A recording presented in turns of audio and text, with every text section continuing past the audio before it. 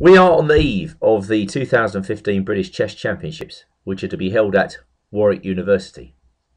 Hello, I'm International Master Andrew Martin, and assisting me with the live commentary this year will be Ravi Kumar, an International Master from India.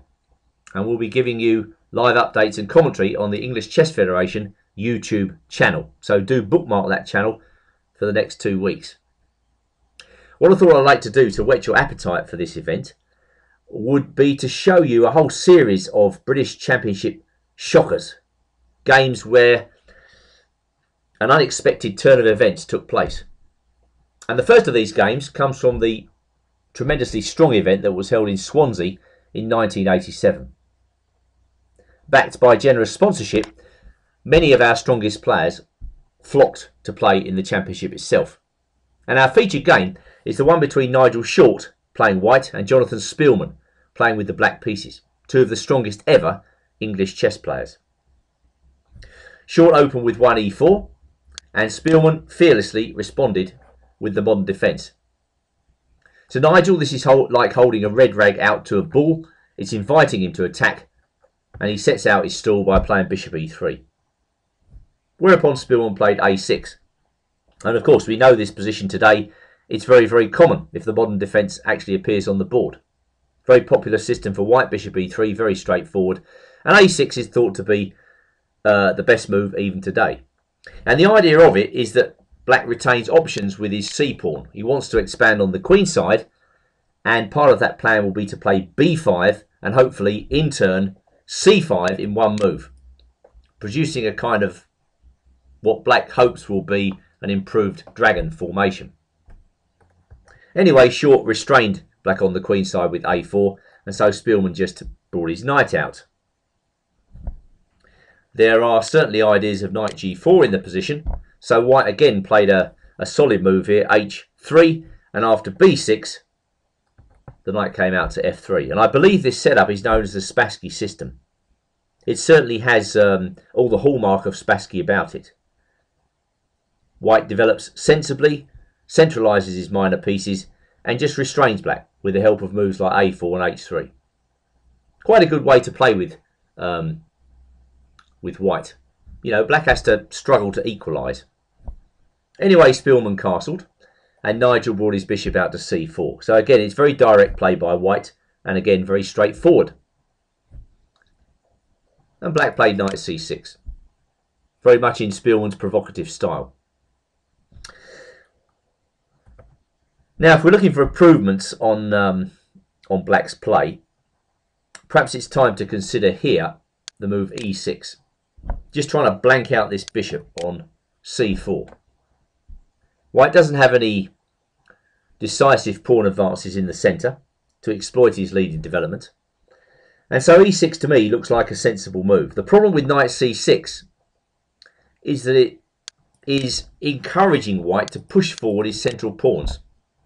And to attack, Nigel needs no second invitation. So he moves in with e5. And I think this is a pretty strong move in this position. Spielman drops back. Problem with d takes e5 is it opens up the game. And after d takes e5, it's starting to get difficult for black to find good moves. There are all sorts of tactical opportunities for white in this position, based around the move e6. There's an unprotected knight on c6. This position is uncomfortable for black. So Spielman drops away with knight e8, forcing white to think about the pawn, and Nigel defends the pawn with bishop f4. And here, I think Spielman misses his best chance. He continues in the same outlandish mode by playing his knight to a5, but you have to say that move looks dubious. What should black play? Well, I think he should probably take on e5. And after d takes e5, play the non-stereotype move, bishop to e6. This looks weak because white can take the bishop, but black recaptures, and surprisingly, the double pawns are not that easy to get at. Moreover, black attacks the bishop on f4, and if bishop g3, the idea is to bring the rook to f5. Again, very unstereotyped. This is what you have to be when you play the modern defence. And black's got some counterplay against the pawn at e5. going back to the game, this knight a5 move looks fishy. Nigel just keeps his bishop on the strong diagonal, and now Spielman strikes out with c5. But I think this is opening up the position perhaps a little too soon. Probably white should castle here, but instead Nigel opens up the game. We can't blame him for that. But I think Spielman gets back into the game now by playing knight takes d6. So perhaps slightly nervy play by both players at this stage of proceedings. Anyway, Nigel moves in with knight to d5. And around here, I think Spielman becomes intimidated and makes a serious mistake. What he should play is simply bishop b7, just getting the pieces out. If queen e2, then just knight f5. And I don't think there's any way for white to take tactical opportunity here of the move bishop c7, because now we have queen d7. Black's also got counterplay against the knight at d5. That's the idea of this position. So if white takes on a5, we just take on d5. And I don't think there's any profit to be made of the pin, for instance, after rook d1 here, of the bishop. Well, I mean, black could simply take on f3 if he wanted to, and then a4 would be hanging. Of course, all this is quite difficult to see when you're playing a very tense game, but the move e6 is most un-Spielman-like. In one move, black's position collapses, and after bishop takes d6, unfortunately, black had nothing better than to resign this game, because white is winning material. Well, this game took place in round 9, and in 1987, actually Nigel Short went on to win the championship very convincingly with a score of 9.5 out of 11. Second equal were Conquest and Igor Ivanov. These were the days when players like Ivanov could play in the championship. And fourth equal were Danny King and Jim Plaskett. On 7 points, Mickey Adams, Joe Gallagher, John Mestel, Craig Pritchett, Pete Wells and Jonathan Spielman gives you a flavour of just how strong this 1987 championship was. But I repeat, you wouldn't be expecting Spielman to collapse in this manner. Well, now we move on. I apologise for the chess-based icons at the bottom of the screen, but now we go all the way back to 1910 and the British Chess Championship playoff, BCF Championship as it was known in those days, between Joseph Blake, never heard of him, and H.E. Atkins, one of the most famous of British players. And I think when we look at this game, we see how much chess has improved at the highest level in the interim period. Because, well, the opening was pretty old-fashioned, the Vienna Gambit, and the way white plays in this game is not really befitting of a British Championship contender. Let's not forget these guys were playing off for the title. Nevertheless, it does make for high entertainment, as after knight takes e4, Blake played Spielman's move, queen to f3. And I still maintain this is a pretty good move to play at club level, because it could easily catch your opponent on the nose. At the highest level, however, queen f3 can be seen as an inferior cousin to just simply knight to f3. But queen f3, okay. In those days, no databases, very little theory, the players are on their own. Atkins responds with the principal move, f5. And Blake played knight to h3. Well, having blocked in his knight by playing queen f3, you've got to find a location for it. And after knight c6, I get the impression white was waiting for that move. He plays bishop b5. So the success of black's opening really hinges upon his structure in the centre. You've got this strong knight on e4, which more or less can't be exchanged. And you've got these two pawns itemised in yellow, which are backing up the knight. So can white undermine that structure? Atkins says no, and moves in with queen to h4 check, a move which highlights the poor position of the knight on h3. Obviously g3 hangs the knight, so white has to play king f1. Bishop c5. Curiously, this was a position which was being discussed at the time. Is this advantageous to black or not? I know with white I'd feel a little bit uncomfortable in this position with my king on f1. I prefer black simply because he's able to castle. And in fact, in the game Blackburn versus Mason, which was played in Belfast 1892, white played knight takes d5, black castled, bishop takes c6, b takes c6, and I think black is much better in this position. Actually, white went on to win this game incredibly, but I really don't like white's position here, as his king is in a compromised state. Coming back to the game Blake versus Atkins, I mean, probably white's best move in this position is to play queen f4. Just bite the bullet, exchange the queens and try and downgrade the black attack. If black wants anything, he may have to retreat his queen, and then we just go takes on c6 and d3. I think this is the best way for white to minimise his disadvantage. But in the game Blake versus Atkins, white just invites trouble by playing d3, a move which black can ignore, and Atkins castles on the king side. Well, white can't take that knight. He's just set up for disaster along the f-file. He takes on c6 instead and brings his knight back to e2. g5. Very, very principled move. d4 by white. And now black plays f4. A very, very good move. Getting the pieces completely coordinated for the attack against the white king. Probably white was hoping for a move like g4 here. I think that's the wrong way to do it though, because queen f4, the pin is slowing down black's attack. But f4 in the game, very good. The point of it is if white takes on c5, we go bishop g4, and if queen d3, just f3. Bulldozing through. And I don't think white can recover from this attack. So Blake in the game played knight h takes f4. Bishop g4 anyway. White's in a terrible mess on the f-file. Queen to e3. And now g takes f4, knight takes f4, and a very devastating move. Rook takes f4, queen takes f4, rook f8, and white decided to resign. A finishing position which highlights the difficulties that white can face, if we go back to the opening, if he plays a move like queen f3.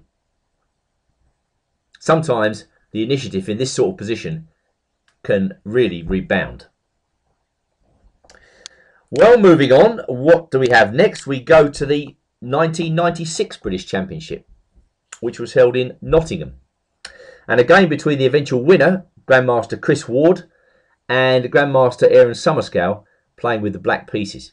And again, you wouldn't expect a game between these two players to be short, brutal and nasty. But in fact, this is exactly what happens in this particular encounter. The scene is set in a Slav defence of the Queen's Gambit, with white playing the sharp move knight c3. Sometimes I think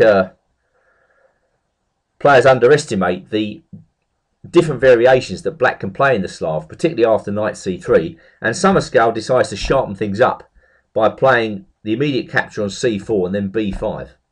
He knows he's running a risk, but he wants to win the game, and this is one interesting way to try to do it. Just take the pawn, threaten to hold on to it, force white to disturb the position early, and then move forward with moves like b4 and then bishop a6. Ward played knight f3, and black continued his disruptive tactics by playing knight to f6. And e5 was answered by knight d5. I mean, just dropping back one move, you have to ask yourself, is there another move apart from e5? Seems to me white's going into action a little bit too early, or he's being encouraged to. But the threat to the pawn here is real, and I'm not so sure that white does have better. Perhaps queen c2, I mean, that looks like a decent alternative, but let's not forget, when white takes twice on c4, the e4 pawn is still hanging. At any rate, Ward is happy to be provoked, and he allows the black knight to come into d5. And now, just to show that Chris is intending attack himself, he plays his knight to g5. Of course, moves like e6 are very much on white's mind here. That must be an alternative here, just to mess up black's position after f takes e6. But if you play this way, there's no plan B, and white would have to be very sure of the attack before we went in for something as committal as this, especially in a big game. So going back, Ward plays knight g5, setting up the idea of e6. Summerscale plays h6, continuing with the provocation. I mean, well, I think if I was black here, I would have exercised a bit more caution than that and perhaps played e6 myself. But h6, well, it's bound to be entertaining now. Ward continues with the aggression and sticks his queen out on h5. Well, I ask you, what would you do with black in this position? Perhaps you'd like to stop the video here and contemplate that point, because it is quite an interesting situation.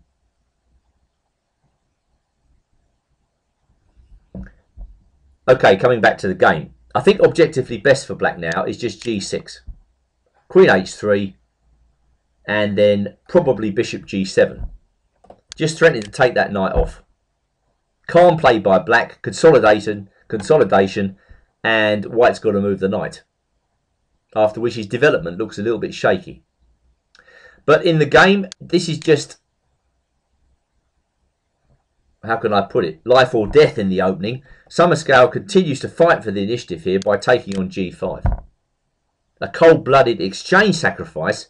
He wants to take the initiative. He wants to show who's boss in this opening.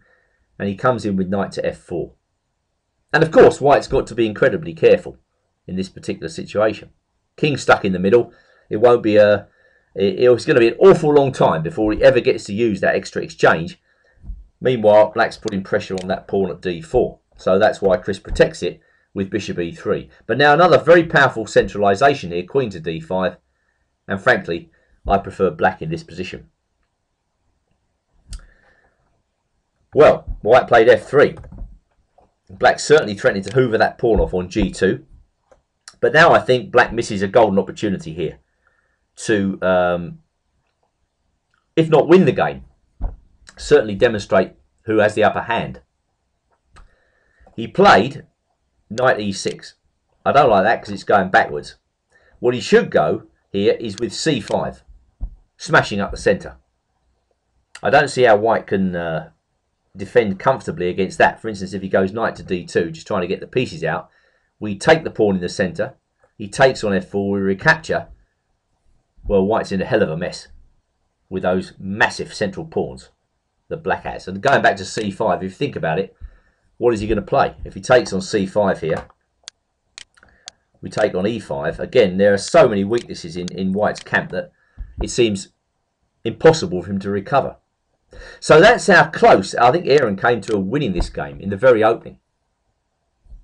Instead, after knight e6, white had a little bit of time to play with.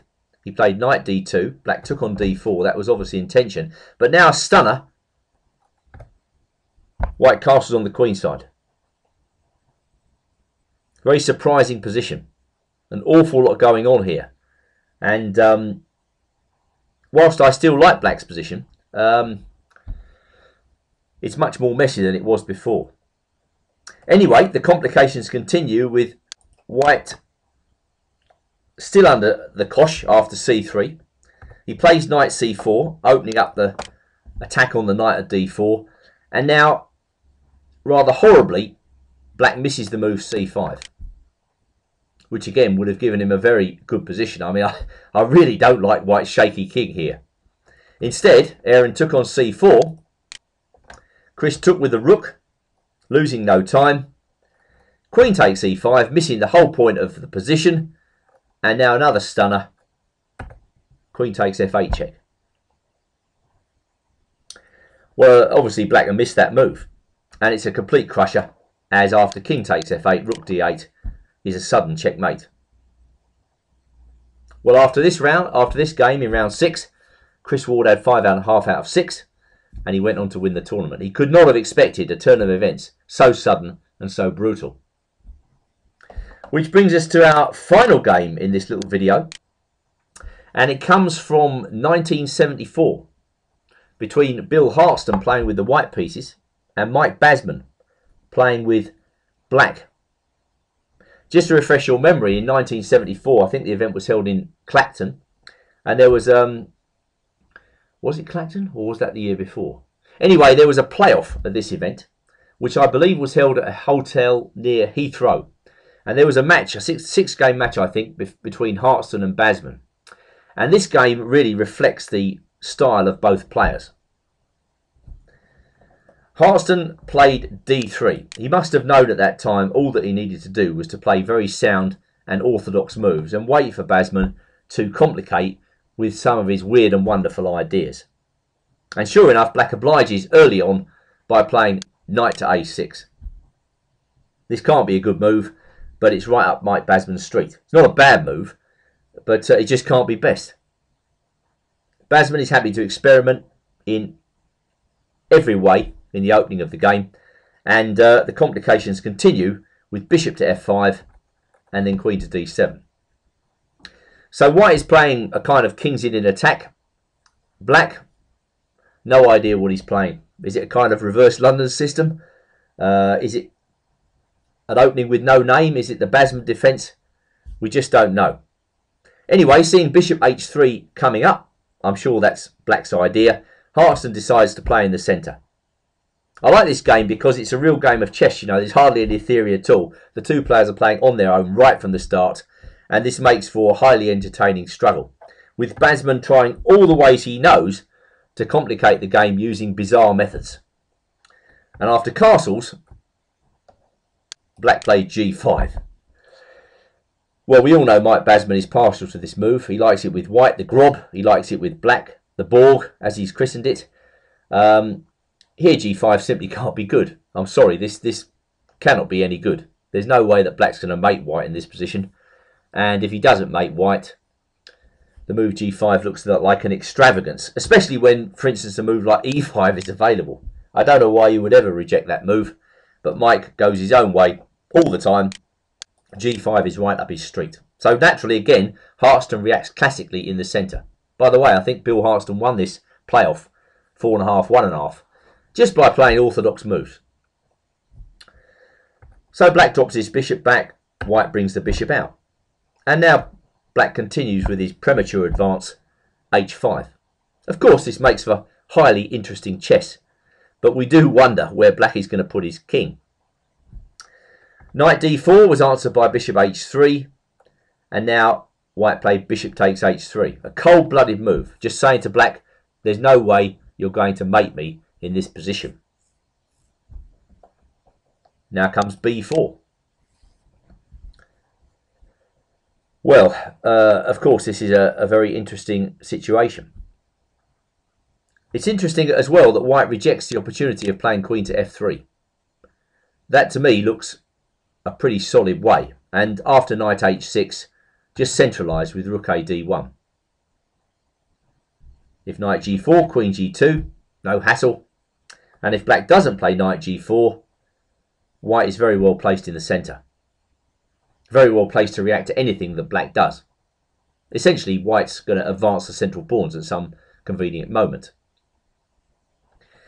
b4, black plays knight h6 again, and now f3. Just keeping the knight out of g4, getting ready to defend the second rank with moves like queen to e2 or rook to f2 if necessary. Black lurches forward. White blocks, and now black lurches forward once more with b5. I don't know what Mike Basman had for breakfast that day, but it must have approximated to rocket fuel the way he's playing this game, because once again he rejects the opportunity to play a move like e5. Of course, that does allow the knight into e6. But here, you know, having played so provocatively, I think black should just snap off that pawn and take the medicine. Got a bad position, but at least he's a pawn up. Don't know, you know, you begin to wonder, how is the black queen getting out of here? But white's still got to prove it. Perhaps he could start with the move bishop takes g5, I don't know. Anyway, I think you'll agree, for a British Championship final playoff, this is a pretty bizarre situation. Anyway, Basman plays b5. And Hartston now moves in with an excellent idea, knight takes c6. Very strong. Black takes the knight. Queen to a4 is white's point. King goes to f7 only move, I think, in view of the discovered check. And now white regains his sacrifice material with queen takes a6. It's all a question now of whether black can gain any sort of attack whatsoever by playing knight takes g4. I mean, that really is black's last chance. With his queen walled up, somehow black's got to get that queen out. So he takes on g4. White takes on c4 check, a very useful intermezzo. And after king g7, again very cold-blooded, Hartston takes on g4. Letting the black queen out, yes, but then saying to black, well, where's your development? I'm going to pulverise you with my superior development. And that's exactly what happens after h3, another lurch, knight to e5. An absolutely crushing move with the simple idea of queen to f7 check. Black played king h7, he could see no better. In came the queen, bishop g7, and now rook to f3. The triumph of white's strategical play and a re-emphasis that virtually everything black's done in this game has been unsound. So with this fine victory, Hartston moved into a 2-1 lead in the playoff match, eventually won by him by 4.5 to 1.5. As you can see in the final position, black's got to surrender his queen. So there we are, an entertaining selection of 4 games from recent British Championships, apart from the 1910 version, of course, and I hope you enjoyed them. Do join us over the next couple of weeks for more British Championship action from Warwick on the ECF YouTube channel.